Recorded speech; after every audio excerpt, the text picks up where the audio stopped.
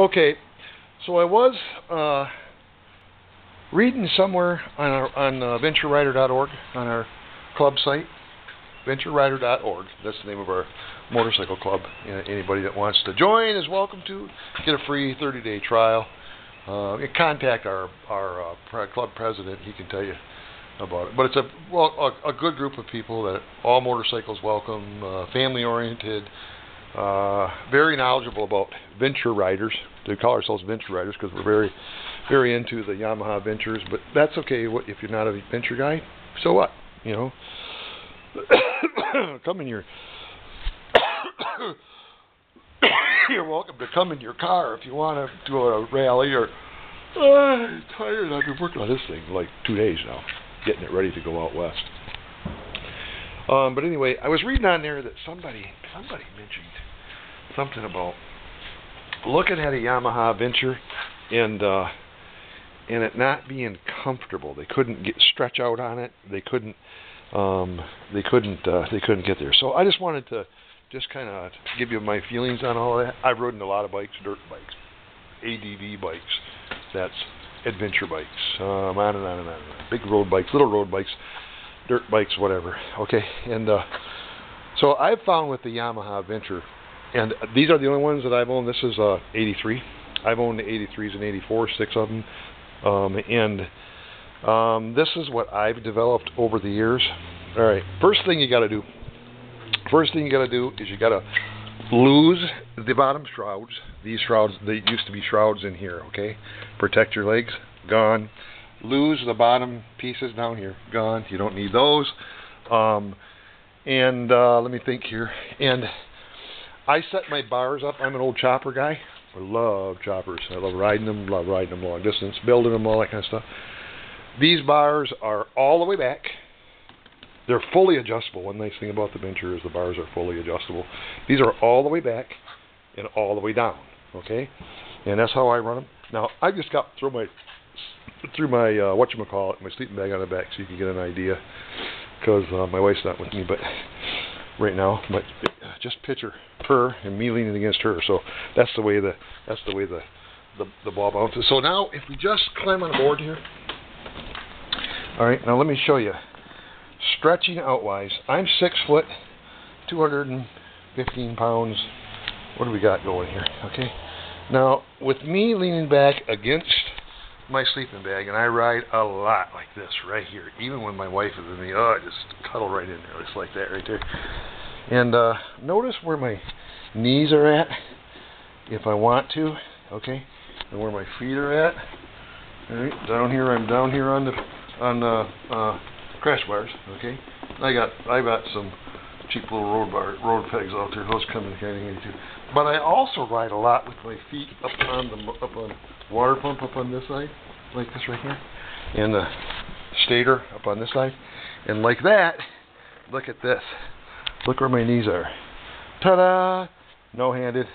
I don't even have to lock the throttle. I've done this before. Cruise for thousands of miles, just laid back and watching the traffic or watching the action, watching the fun. So, and you can too. Okay. So, I also heard somebody mention something about a tank bag. You know what this thing is? This is an old CD box player kind of a thing. I've used this for many miles. Got a friend, Big Tom, I think it was, gave me an actual tank bag. I haven't put it on yet. I'm still wearing out this one. I've worn out several of these through the years, okay? But they work great. I just keep all kinds of junk in here. You can keep amazing amount of stuff in something like this. Now, I left that loose. I've only got it tied in one spot, drilled through the bottom plate, put a couple tie wraps about it, drilled through the fake cover on the top there, and then I can move it off to the side, get into the gas tank, across the bars, want to make a corner or something, and need to bang into it, it's just hanging there, and it's set right there, just pretty as a picture. And you can see how much room there is, and plenty of room for a camera, wallet, sunglasses, on and on and on and on and on and on and on and on and on. And there she sits, okay? Cup holder, that's what I do. Look here, I found this cup holder back in 2001, I think it was. 99, 2001. I was out Sturgis with my brother-in-law was out there with me. And that little, they call them a bike buoy mug thing. Somebody had not liked it, and they threw it out in the middle of the road down by Keystone. I turned around, rode across the median, turned around, went back and picked the thing up, and I just mounted it there. Now, I've got other ones, really good ones, but this thing right here has been with me a long time, and it works perfect and stuff. But I solidly mounted that. Now, I had a friend that got killed, lost a water bottle out of this, went down into his bars, and I run only styrofoam cups up here. Anything up here in the bars, something's going to go down and get it caught in the bars where you can't turn. It'll kill you. I mean, you literally, if it locks your bars, you're down. You think, well, yeah, I just turn the other way, puck. No, it doesn't work like that. You're down instantly. You can't even think about it. Pow, you're down. Just that. You'll be going along, water bottle will go, hit a bump, and it'll go up, jammed right there. Boom, you fall. You're down. You're down. You don't have any choice. You can't reach down there and pull it out. You can't steer out of it. You don't have any control over that. You're gone. It's down. It's over. All right. So styrofoam cup only up front. Okay. Now I want you to see. I'm going to try to set this camera over here by tweaks. I want you to see what this looks like. The multitude of positions that gives me. Alright, now again, I'm 6 foot. Alright, you may be taller, maybe smaller, whatever. Alright, but this is the kind of positioning that this gives me. Watch this. This is my ride. This is my normal ride position. Literally, I ride like this for hours and hours and hours, okay? Just like that. Now watch this. Here's a position. See this right here? Look at it. Relax. Relax. And by the way, these seats are the most comfortable seats ever made.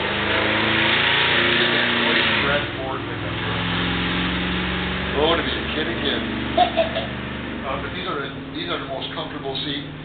What they hire ergonomic doctors to design this. The Mark 1, first gen Mark 1's, most comfortable seat that there is on the market. All right. So you can lock your throttle, go no-handed, sit back, and just watch Montana just float by. All the wonderful smells and sunsets and everything else. The kids, the wife, have fallen asleep many times back here. I've come very, very close. Very close lots of times. Is that comfortable? Another nice thing about these Ventures is they have mid-controls. You want to ride 16, 18, 20 hours straight, and we've done it many times. 1,200 miles at a time, not a problem. Here's how you do it. You have this position, you have this position. You have this position, you have this position. You have, let's not forget, the most comfortable position of all for riding is right here, just like this. You cannot do this. You can't do this with floorboards. Standing up, let go of the bars, put your hands on the windshield, and just go down the highway, 75 miles an hour, just enjoying the breeze. Okay, you can't do that with floorboards. And the same thing goes with the rider on the back. She can stand up, stretch out and stuff like that. You never have to stop. You don't have to stop. Okay, so there you have it. Was just filling in some blanks here for anybody interested in long distance touring. That's how I roll. That's how I roll, just like